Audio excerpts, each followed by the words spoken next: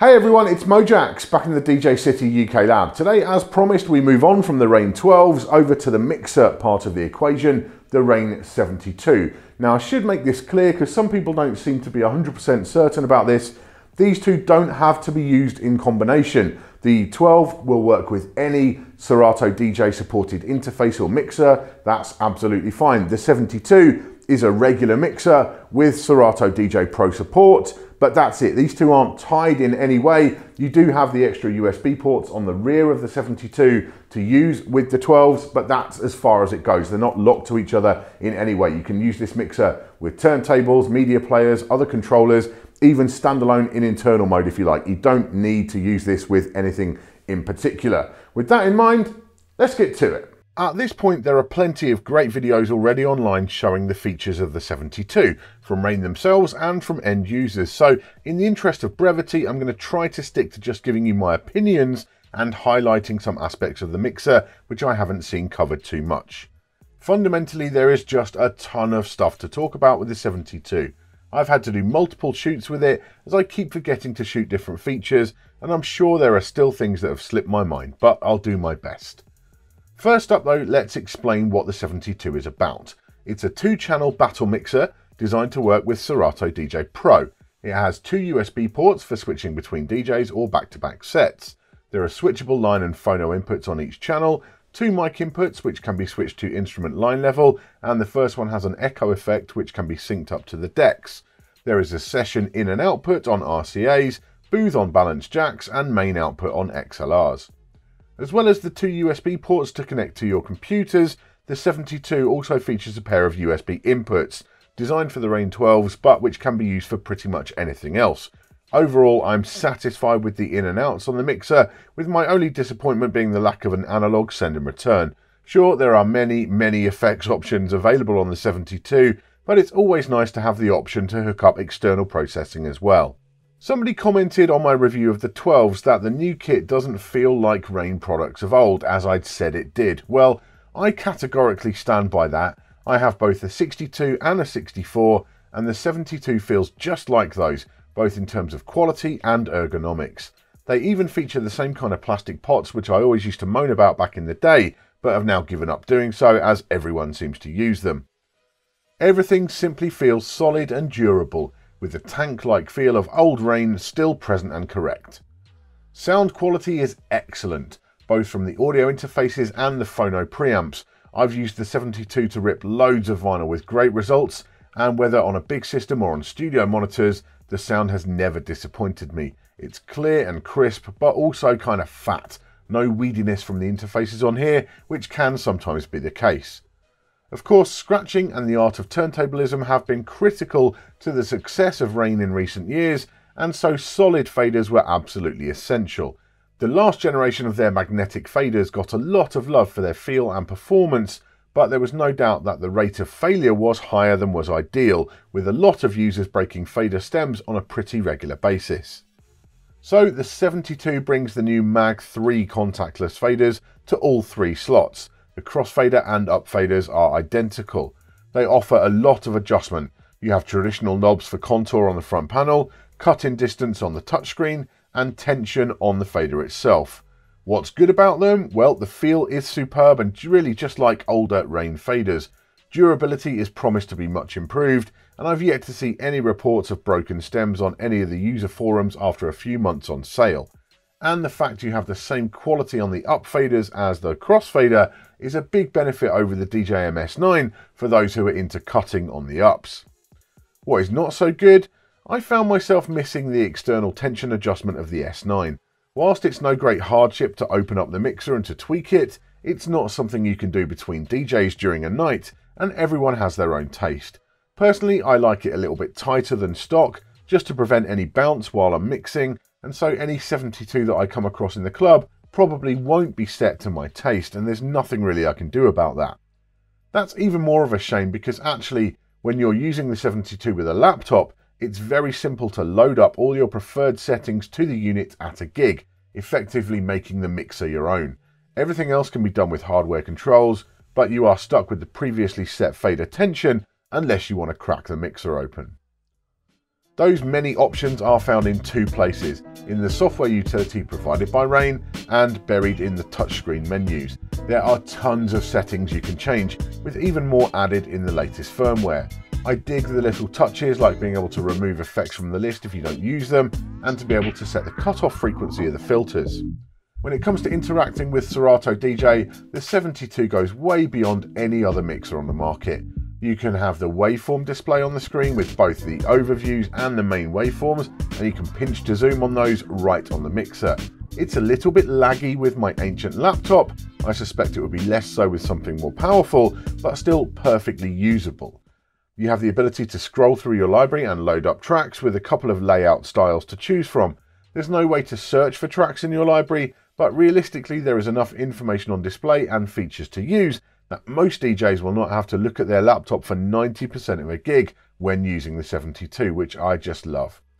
My only real criticism of the screen is that it's not always immediately apparent which controls are touch enabled and which rely on hardware controls. You can pick it up quickly enough, but it's just not always as obvious as I would like. The third main display page on the 72 is devoted to effects, and boy, there is a lot to talk about with those. Firstly, you have the hardware flex effects with things like echo, hold echo, reverb and flanger. These are post fader and sound great. It can be a little bit fiddly to dial in the perfect setting to your taste with some of them. It's certainly not as instant gratification as what you find on the DJM S9, but there is a ton of power there if you take time to mess with the options. Then there is also access to the effects in Serato DJ Pro, and not only can you stack those on each other, you can stack them with the hardware effects too. Absolutely crazy. Only one flaw there, the software effects are not post fader. Personally, I'm satisfied with the flex effects for my post fader echo kind of action, but I'm aware that a lot of users will want more. And so if Rane can find a way to make those post fader as well, that would be a big improvement for many. The FX activation paddles are dope, very solid and chunky. They have a great feel and can even be rotated 180 degrees if you prefer them around that way. I didn't like the fact that the LEDs weren't flashing when they were engaged, but Rane have fixed that in the latest firmware, so I'm totally happy with the paddles now. There's one more effects option on the screen, the touch effects.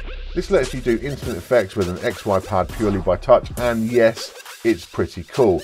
However, I've chosen the new option in firmware 1.2 to change the touch effects button over to being a tap tempo button, making touch effects now a shift function.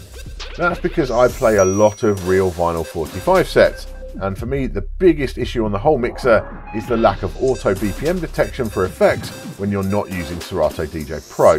This means I spend too much of my gig tapping in BPMs. I really want to see the addition of audio-based BPM detection and the ability to dial in the BPM to a specific value via a knob as well. It's even more of a shame because there are loads of cool pad effects which are usable even with analog sources, but without accurate BPM, they're kind of wasted. Quick side note, there is a foot switch input on the front of the mixer, and this can be used with a 3-button foot switch like this one from Digitech. You can assign the buttons individually to the effects or to MIDI, and that works great and offers some serious creative possibilities. This video is getting rather long, I know, so let's run through the pads real quick. Proper Akai MPC style pads, RGB with all the modes you'd expect with Serato DJ, and a few more like pad effects, transport controls, and a fader effects mode which emulates scratch patterns. I'm not sure how interested the target audience will be in those, although I can imagine some interesting new combo effects and fader ideas coming out of that.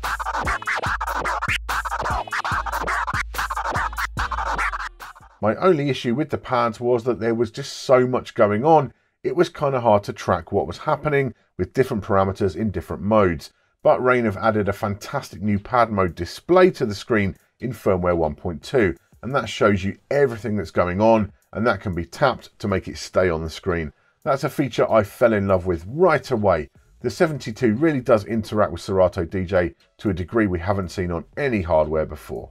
So there you go, my take on the Rane 72. You know, when I was preparing to do this review, I went back and I rewatched my video review of the DJM S9 from Pioneer, and in that video I said that that was going to be a very important mixer, and I was right. It really was. That was the mixer that came along. You know, Rane owned the Serato DVS kind of mixer space. They owned it. The 62 Prior to that, the 57, very important, very influential mixer. We had the Z2 over there for the tractor people. But yeah, if you were on Serato, it was the 62. That was the king of the scene. And then along came the S9, and it immediately made the 62 look dated and old. And I love the 62. I've got one over there in the lab right now. It's still a great mixer, but the S9 was like from a different generation. Now, along comes the 72. Is this from another generation again? Not far off. I don't think it's as massive a paradigm shift as it was with the S9, but that's really because some of the important stuff on here we've already seen before. So the pad section, really great responsive pads, and crucially, you can do different modes on each deck, which is a massive omission from the S9. You know, once you've had this option to go back to the S9, you're like, oh, why can't I do, you know, different things on each side? It's weird. The screen is fantastic. I love having screens on stuff. The amount of power there, you know, it's an actual touch screen. You can, you know, pinch your waveforms and that kind of stuff. It's a proper touch screen. And yeah, the amount of information on display, you can scroll your library there. Really, the only time you need to look at your laptop now is when you want to search for a track. Beyond that, if you're just going through your crates, this thing has it all covered. And the waveforms, yeah, really great to have those in front of you as well. No glancing at your laptop over to the side. You're looking at your cues, everything else, it's all there on the mixer where your hands are. That I always love. When it comes to build, it feels like a Rane. You know, some people seem to think it doesn't, but I've got a 62 here, I've got a 64 in my house. This thing just feels like a Rane to me through and through. Sound quality wise, it's everything I would expect from a Rane. It sounds fat, it sounds juicy, like chunky sound to it. Really great preamps in there as well for your vinyl. You know, I've done loads of vinyl rips with this and they all sound fantastic. So I'm super happy with the sound and the build. Price wise, yeah, it's a, you know, $200-300 more than the S9, but it's a much newer mixer than that, and that's fine, I think. And it's actually cheaper now than the 62 was when it first came out. That was $2,000 when that came out. So I think you're getting a lot for your money. I think a lot of the Rane DJs who'd sort of had their heads turned by the S9, they maybe had a little dalliance over in the world of Pioneer DJ, I think a lot of them will be coming back. And I think if you're just getting your first really high-end battle mixer, at the moment, this is the top of the tree. This is like the pinnacle of DJ mixer technology that's available right now. You know, Pioneer DJ, I'm sure, will come back with something else, but that's what we always like. Competition is what we like. It pushes everyone to make better stuff. And ultimately, yeah, this thing is way better than the 62 for less money than the 62 used to cost. Can't really argue with that. Thank you for watching today. Do make sure you hit that bell icon down below to become part of our notification squad and get notified anytime there's a new video from myself or the rest of the DJ City team. I'll see you soon.